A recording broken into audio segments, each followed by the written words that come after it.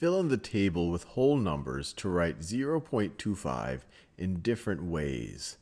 So one way to look at it is just this 2 in 0.25 is in the tenths place, so it literally represents 2 tenths, while the 5 is in the hundredths place, so it literally represents 5 hundredths. So that's one way to represent it. But then we can start to rearrange value amongst these two place values.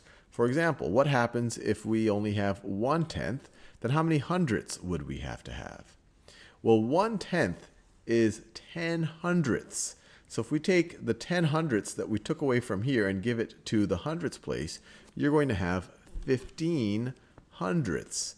And you could verify that 1/10 plus 15 hundredths is equal to 25 hundredths. Or another way you could say it is 10 hundredths plus 15 hundredths is equal to 25 hundredths. Now another way you could do it, you could have no tenths and view it as all hundredths, because 2 tenths is the same thing as 20 hundredths. So 20 hundredths plus 5 hundredths is 25 hundredths. Let's do a few more of these. These are a lot of fun. Fill in the table with whole numbers to write 20.1 in different ways. So here, the table, the two columns are tens and tenths. So I guess the assumption is we're not going to give anything to the ones place here. And in the original example, we didn't have anything in the ones place either. So we could write the 2 in the tens place is literally 2 tens.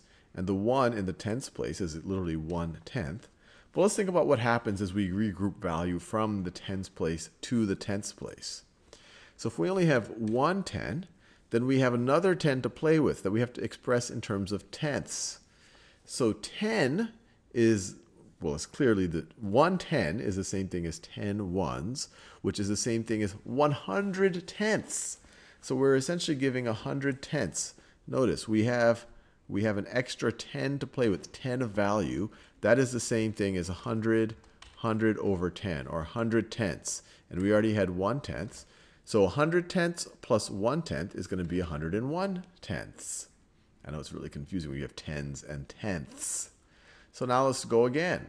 What happens if we take all the value in the tens place?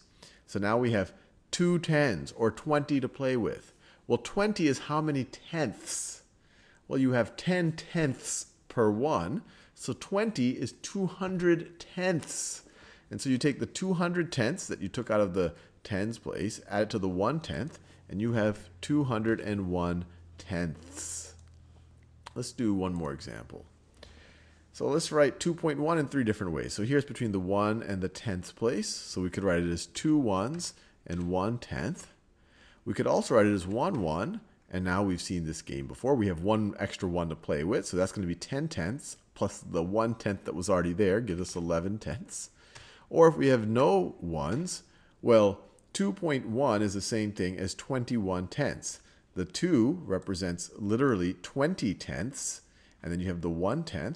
So 20 tenths plus 1/10 is 21 tenths.